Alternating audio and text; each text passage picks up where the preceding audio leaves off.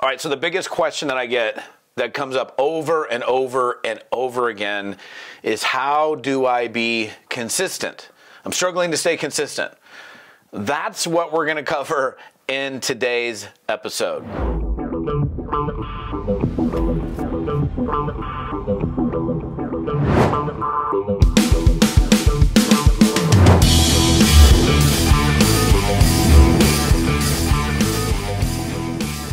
Hey, what's up, my friend? Todd Falcone here. Welcome back to another episode. Today we're going to talk about this one thing that I hear from people all the time. I'm struggling to stay consistent. And it's kind of crazy because if you're going to be successful, you kind of have to be consistent. You can't be like inconsistent and win in anything. Let me just clarify something. How frequently, how do I know that people say this, or how much people say this? Like, I poll my audience on an annual basis. I do an annual poll. I do quarterly polls with my coaching groups. And the one thing that's constantly blaring in my face is the struggle to stay consistent. So it needs to be covered. It needs to be discussed. It needs to be tackled. And I'm going to do my best today to give you some direction, some routes to go in order to be more consistent. Look, every book that is probably ever been written on achieving success, you hear the word consistency. And so it's not like you don't know that, but it's crazy how many people struggle to stay consistent. They just don't show up. And I think I have some good reasons why. And if you understand why somebody is not being consistent, then you can understand it more and you can tackle it from the reasons why somebody is not showing up. And look, you can't win here, guys. If you're going to be in this game, if you're going to be in network marketing, most people who follow me are involved in network marketing, then you got to be able to show up and be consistent. And what are you being consistent at? Well, not just, throwing up a Facebook Live. That's nice. And that might be helpful, but that's not going to help you. You're not building a business on Facebook Lives. Having the most creative Instagram post is not going to build your business. Now, I'm not saying you can't do that and it's not going to be helpful, but it's not going to be the thing that builds your business. What you need to be consistent at is the fundamentals, the blocking and the tackling, recruiting, prospecting, inviting, exposing, presenting, customer acquisition, like drumming up business. That's the name of the game, period.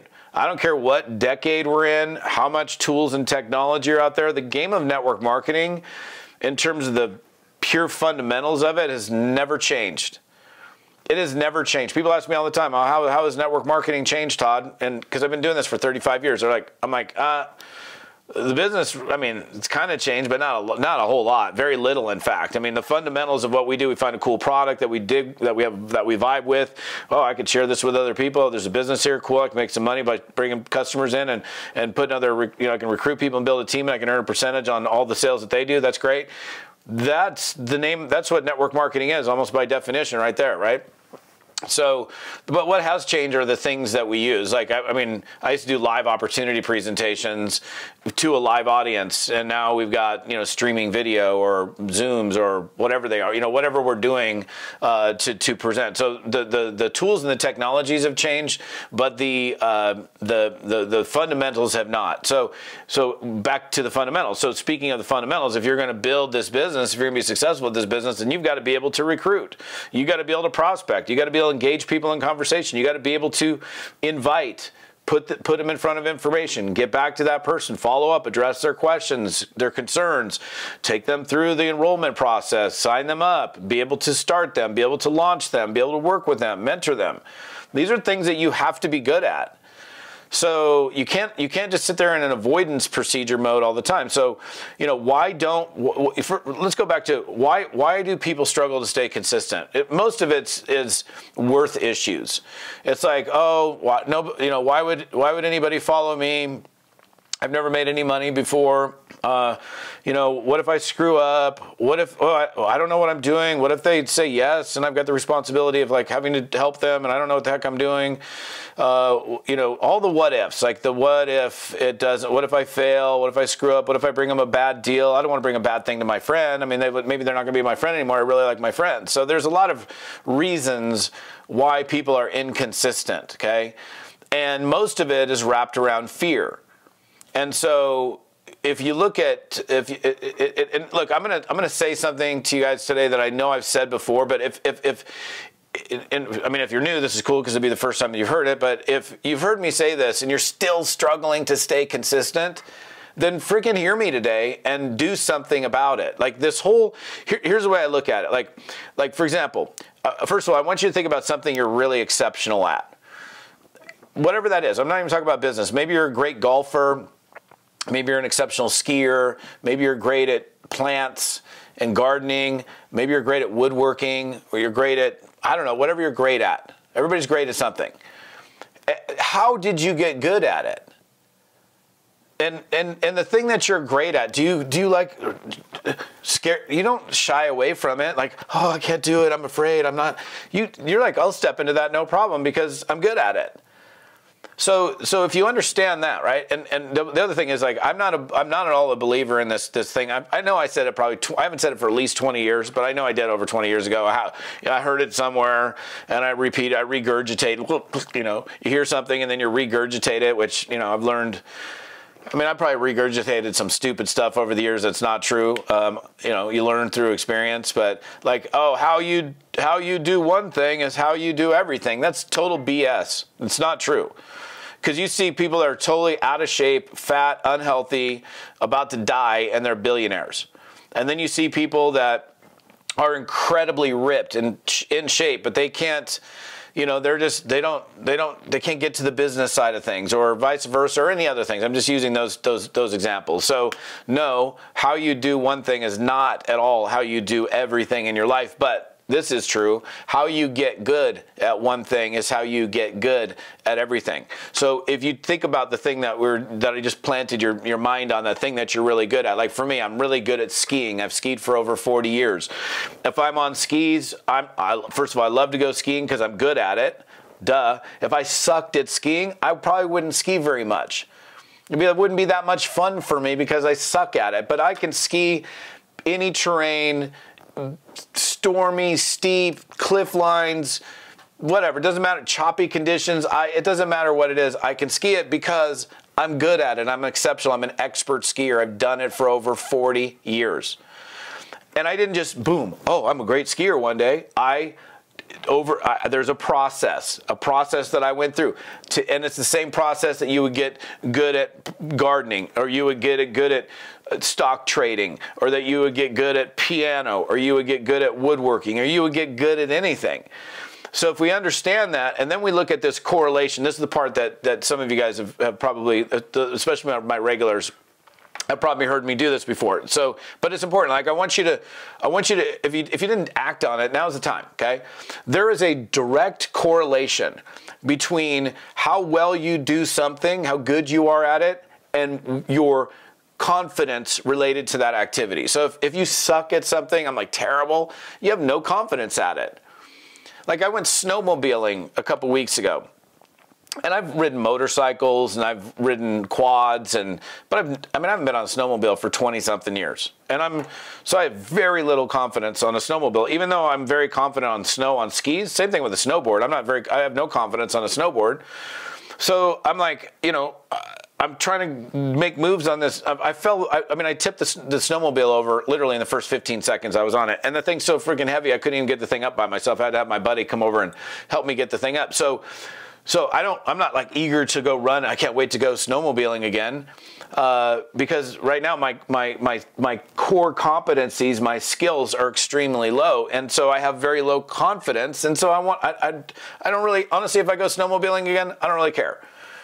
I don't need to go do it because it's not that important to me. But like if winning in this business is that important to you, if succeeding in this business is that important to you, then you do need to go, okay, well, here's my skill level, here's my core competency, and of course my confidence related to that is going to match my skill and my skills and my confidence are going to be around the same level. But if I increase my skill, my confidence is going to increase. If I increase my skill, my confidence is going to increase. And this is a confidence game. This is a confidence game on so many levels. You have to have confidence in the profession of network marketing, the business model that you're in. You have to have confidence in your company owners and the products that you have and the financial opportunity that it represents to you. You have to have confidence in all of those things. I mean, because here's the thing, doubt is the greatest killer. It is the greatest killer. In fact, I want you to think about this for a second. Some of you guys have been around the game for long enough to be with a company, for example, and something happens, and now a seed of doubt is planted. They were late with checks. They were a week late with checks. Or they completely changed the product formulation and didn't tell you about it, and it tastes different, it looks different, it smells different, everything is different about it, and you're like, oh man, why didn't they just tell us that, we had to, or whatever. It could be anything.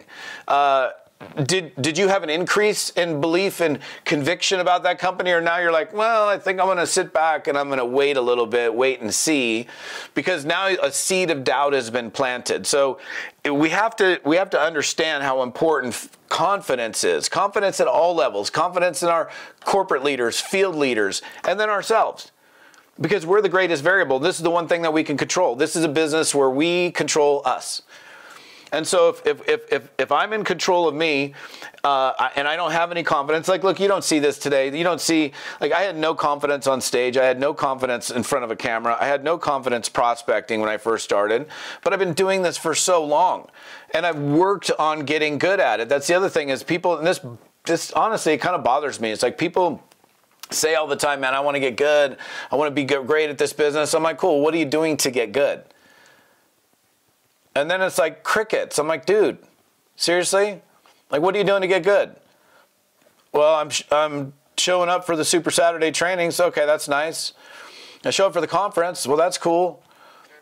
I do some prospecting. That's great. But like, do you spend any time actually working on it? Like developing your skill sets? Like, okay, when I started skiing, I took lessons for 9 weeks for like 7 years in a row. 9 weeks in a row, 9 Saturdays in a row. And there was an all-day lesson. And then I would practice the things that was stem Christie or whatever they don't even use that term anymore more probably, but, hip angulation or whatever, like pole planting or whatever the things that needed to be. And I would practice and I would go do it and I would do it and I would pay attention. It's like I wanted to be a good skier. And so and over time, I became a good skier. Over time, I became an exceptional skier. But it didn't happen overnight. Nobody gets great at anything overnight. Okay, I mean, if you got a great voice and God gifted you with an amazing singing voice, maybe you got the natural talent where that voice can be developed. But even somebody who's got an amazing voice, the first time they open up their mouth and they start using their diaphragm and they're making sounds out of their mouth, that's not where they are, 10 years later after they've developed their craft. And so again, like if you're going to be consistent, one for sure way, this is like the big way, is I'm going to work on my skills. I'm going to work on my skills. Okay, so most people, when we're talking about, I'm struggling to stay consistent, we all know what they're struggling to stay consistent at. They're struggling to stay consistent at prospecting, inviting, exposing, doing the things that, they can sit there and do a Facebook Live and they can do a Twitter post and they can do, it's not like Twitter, X posts, they can do Instagrams, they can do all the stuff, they can TikTok their way to oblivion. But then it comes to like reaching out to somebody and executing an invite, whether it's on text or DM or phone or however you do it, they don't do it. And they don't do it because they're like, all the what ifs. Well, you won't worry about the what ifs from a skill standpoint if you just took the time to start developing your skill sets and working on your craft and going, I'm going to do everything I can to get as good as I possibly can, and know that it's a journey, know that it's a process, and that it's okay. It's not going to happen overnight. That's one thing. So my question to you is, how much, if you're struggling to stay consistent, okay, how much time, dedicated time, are you putting aside every single week to work on your skill sets? And look, first of all, if somebody's struggling to stay consistent, they're probably not being consistent. That's because that's by definition, they're not doing much. So I prospect sporadically, if that. You can't get good, every once in a while. The other thing is, like, here, let me say this real quick. I'll kind of digress, if I may. if you prospect today and then 5 days later you spend a little bit, and 2 weeks after that you spend a little bit, and a month after that you spend a little bit, even through the act of doing, you can't get good because there's so much time in between. You don't have like time behind the wheel. Like you need to have long time behind the wheel, driving, doing the thing, doing the do every single day. You can learn through those experiences, but that's not the only way to learning. Like, okay, you got a guitar behind me. I'm not going to play for you right now, but if I picked up a guitar and the only thing I did was I just strummed the guitar and I took no guidance, I will never eventually I'll figure out how to make a couple sounds, and over in a long period of time, I can probably figure some stuff out. But like, maybe if I looked at a music book, maybe if I looked at an actual like standard chord progressions, and maybe if I started to look at scales or whatever, I hired a music teacher. I started looking at YouTube videos, and then on the off times where I wasn't working with my music teacher or watching videos, I had my hands on the guitar. All those things are going to lead you to getting good.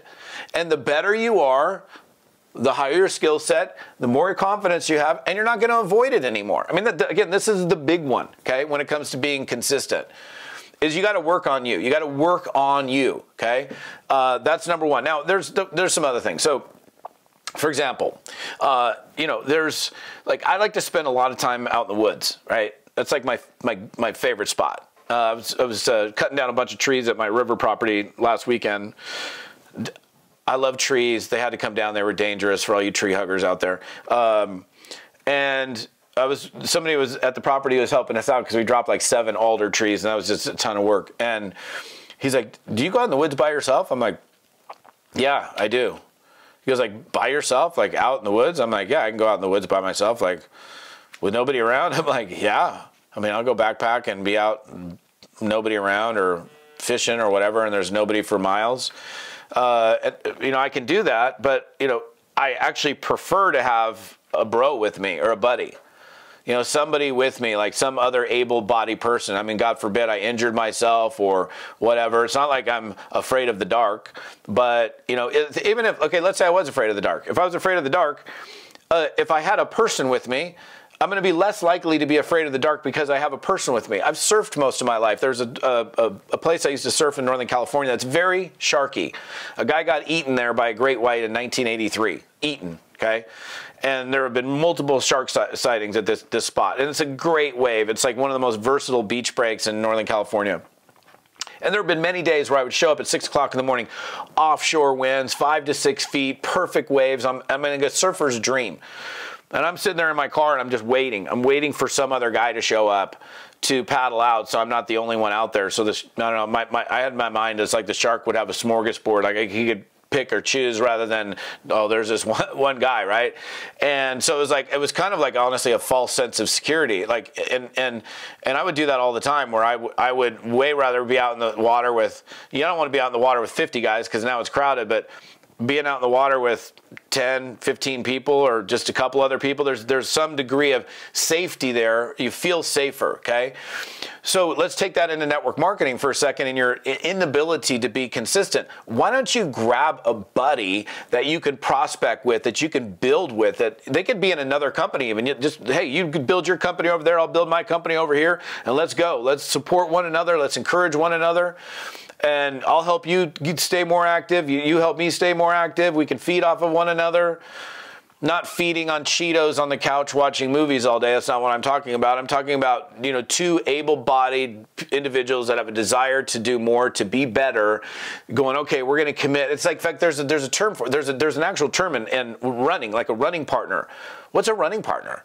A running partner is a person that you run with. You go running with them. It's like I went for a hike yesterday with my wife. She walks faster than I do. And like, we don't go on a slow walk ever. Like it's a workout walk.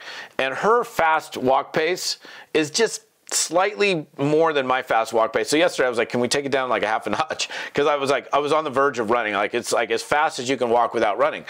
But if I was walking without her, and I was doing the loop, like our little, 2-mile loop around our neighborhood, I would walk slower than she would walk if I was by myself. But so she causes me to up my game, if you will.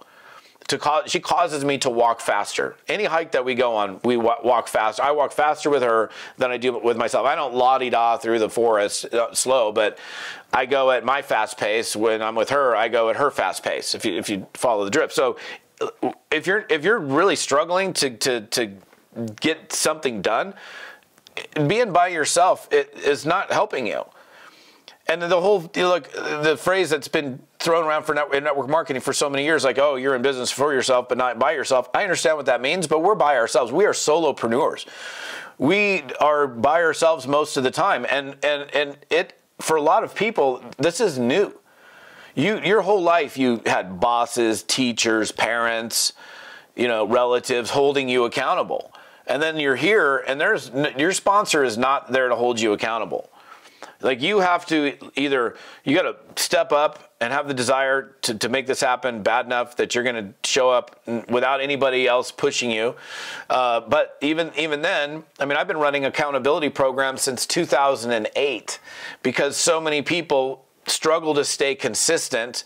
And this 12-week deal that I do called 18, most of you guys are probably familiar with that, is it helps people to up their game, to stay in the game, to stay in motion, to develop new habits. And it's just, I mean, it's a game changer for people because of the elements at play. So if you think about it, like again, if you want to get good, I know you want to get good. Now, why wouldn't you want to get good? Why would you want to stay where you are? Like, nobody wants to suck at network marketing, okay? I sucked at network marketing when I started. Like I said, you don't see it today because I ain't the same dude. But I was a stuttering, sweaty, fearful, nervous wreck. But I wanted success in this business. I saw it. It made sense to me. I was like, okay, cool. This would be awesome if I could not have a boss and earn residual income and create something cool in my life and not have to have a job. And so all the things that were over there, I wanted bad enough to go, okay, I'm willing to go through the pains, if you will, the processes in order to get there. So again, today's episode is not the end all be all, everything A to Z on becoming consistent. But the one big thing, like, are you working on it? Because again, if you're not working on it, then that's going to be a problem. You're going to stay where you are. You need to have a specific method that you follow to get good. It's the same method that you used, same process that you used to get good at that one thing that we brought up earlier. What are you really exceptional at? You did things to become exceptional. It's the same thing you're going to do here when it comes to prospecting, recruiting, and inviting, and all the things that we do in this business, or even like being on camera, for example. A lot of people are afraid to be on camera. Well, you can learn to be good on camera. I mean, the first time a light flicked on in front of me, I was like, oh, there's a big giant lens in front of my face. I'm freaking out now. And I turned into a different person. It was like weird. I don't even know what happened. But, repeated exposure, studying, people on film, taking courses on it, understanding how to perform in front of a lens. So it goes with anything, you guys. So that's number one. Number two is, look, a buddy is a good thing.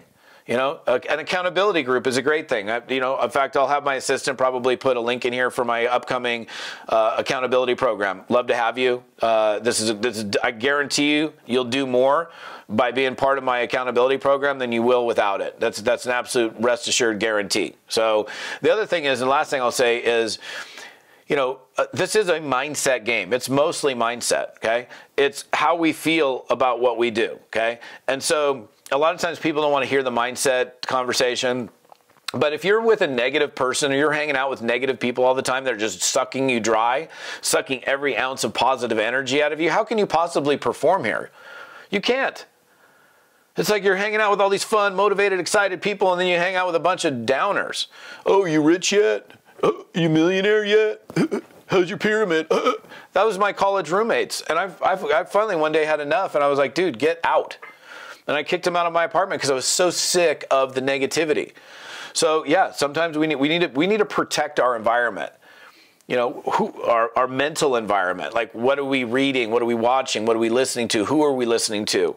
Who are we paying attention to? Because the more we protect that and we feed ourselves good, solid mental nutrition for the mind, your mindset is going to be altered. You're going to have a different outlook. You're going to have a different perspective. You're going to have a perspective like, yeah, I got this. I can do this.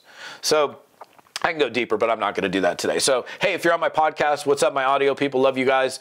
On my YouTube channel, love you guys as well. All the details on this episode, other things, as well as learning about my accountability programs and other things to help you win in the game of network marketing are right here, toddfalcone.com/episode 264. That's TODDFALCONE.com/episode 264. We'll see you next time. Have an amazing day.